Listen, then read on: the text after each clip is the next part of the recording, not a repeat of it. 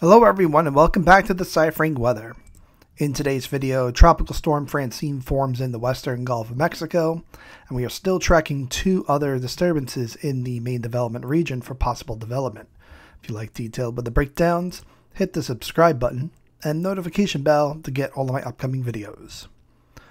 So we're looking at the latest satellite image of the Atlantic Basin thanks to tropicaltidbits.com for Monday, September 9th, 2024. The black arrows pointed towards Tropical Storm Francine, strengthening and forecast to become at least a Category 1 hurricane, potentially a Category 2, before making landfall with Louisiana Wednesday night into Thursday morning.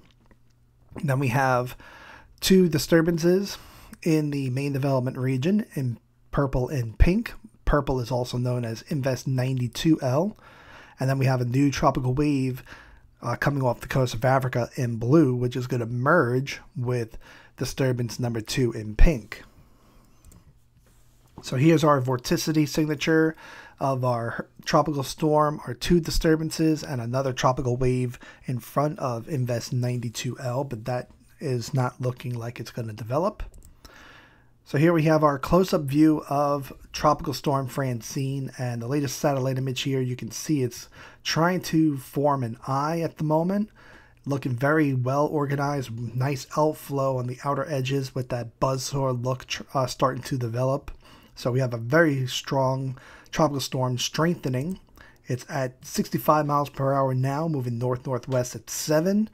And this is expected to become at least a hurricane, most likely a Category 2 before making landfall with the central coast of Louisiana.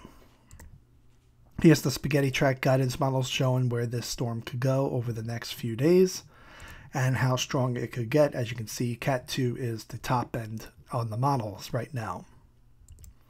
Key messages from the National Hurricane Center regarding Francine. On the left is in English and on the right is in Spanish. You can pause this to take a chance to read it. Here's a close-up view of Invest 92L in the main development region. It's been sitting in this region for the past few days now, just stationary because we have a weak Bermuda Azores high, not really strong trade winds to move this one out of the way. But it is not as organized as it was yesterday, so its percentage of development has decreased. We're at 60% over the next 2 and 7 days for possible development of this system. Now it is expected to continue the move slowly to the west over the next few days, and then around day 5 start to make a turn towards the north as Bermuda Azores High tries to start to re-establish itself, but not before leaving a gap for this storm to escape and avoid the islands, hopefully. Now, in terms of development, some of the models are suggesting, like we saw, a 60% chance of this becoming a Category 1 hurricane, and the others are saying barely a tropical storm, so we'll see which ones are correct. And then we have disturbance number 2 on the left side of your screen here, and it's going to merge with our new tropical wave coming off the coast of Africa. So disturbance 2 has a 0% chance of development right now over the next 2 days, but a 60% chance over the next 7 days.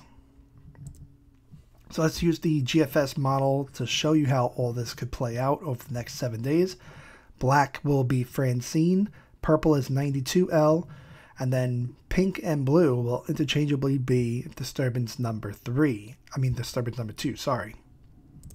Here's the upper level environment. You can see the very well stacked upper level ridge over Francine. That's going to allow it to rapidly intensify as it approaches the Louisiana coastline.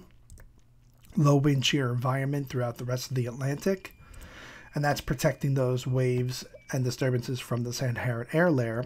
And they're slowly going to erode away at that as we go through the next 7 days. So here's 24 hours from now.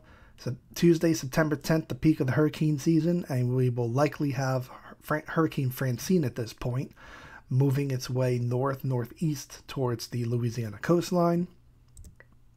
If we look at our forecast model from 48 hours from now, and we can see how it's going to be moving up towards the Louisiana coastline, very close to Galveston, but staying just to the east of it. And then our other tropical waves out there will slowly start to move to the west and also interact with each other in pink and blue, as you can see here, with the low wind shear environment still maintained out there. So you can see the Saharan air, brown, dry air starting to erode away from these tropical waves. So Wednesday night into Thursday morning is when we're expecting landfall from Francine. It looks like it's going to weaken a little bit upon landfall down to a 981 hurricane. So peak could be Category 2, but could weaken to the Category 1 just before landfall. So let's hope for the best, and that's the case.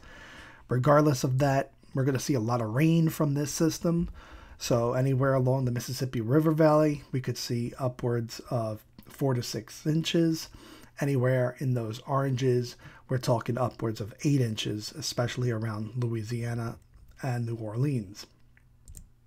So flood potential is there not only from the rain, but also from the peak storm surge. As you can see around Vermilion Bay, we're talking around 5 to 10 feet, especially if this storm comes in. Anywhere where the storm comes in, expect that 5 to 10 feet surge to be to the east of that impacting eye wall. So by the time we get to day 5 now, which will be on Saturday, September 14th, the remnants of Francine will be moving up the Mississippi River Valley, so they'll be in and around the St. Louis region at this point. 92L will be about to turn towards the north in the Atlantic. As you can see, they're just to the north and east of the Caribbean islands, and there's a break between the Bermuda Azores High, one over the Azores and one over the northeast United States, with a trough of low pressure in the middle, so that's going to allow that to escape north there. And if you can see, we have low wind shear environments for both 92L and disturbance number 2, with another tropical wave in orange coming off the coast of Africa, but in a higher wind shear environment. So we don't see much moisture with that wave, but we do see disturbance 2 trying to organize into potentially Tropical Storm Gordon, which would be the next name on the list, down to a 998 millibar low pressure system. And then a week from now, that system will still pretty much be out in the middle of the Atlantic, maybe move north into the middle of the North Atlantic as we have that weakness in the Bermuda Azores High. If we look at the European model, we pretty much see the same thing, just a little bit more northwest movement of disturbance 2 as it moves through the North Atlantic, instead of more of a slowly trudging northward track like we saw on the GFS model. But Francine, pretty much in agreement with the GFS that we're going to go into Louisiana and up the Mississippi River Valley. So here's the ensemble models showing where all of our systems can go over the next 7 days. So we'll continue to track Francine, likely to become a hurricane maybe as soon as tonight, but definitely by tomorrow. 92L, chances of development are decreasing, so its best chances in the next couple of days. After that, it's likely to not going to have a good chance of a development once it starts moving north of the Caribbean islands. And then we have disturbance 2, which will merge with our tropical wave and become one entity and either drift northward with a weaker Bermuda Azores High or go more north-northwest like the European model was suggesting. So we'll keep an eye on that if it becomes a threat to the Caribbean islands or not.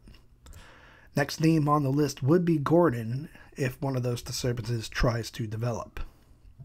As a reminder, we have super thanks available on Deciphering Weather. I'd like to give a shout out to Mary Ortiz for donating to yesterday's channel, so thank you very much. And if you'd like to donate to the channel, please go down to the heart button where it says thanks. Thank you for watching this video. If you liked it, please hit the like button and leave a comment. Please share this video with your family and friends on social media. And if you're new and like detailed with the breakdowns, hit the subscribe button and notification bell to get all of my upcoming videos. Thank you and have a great day.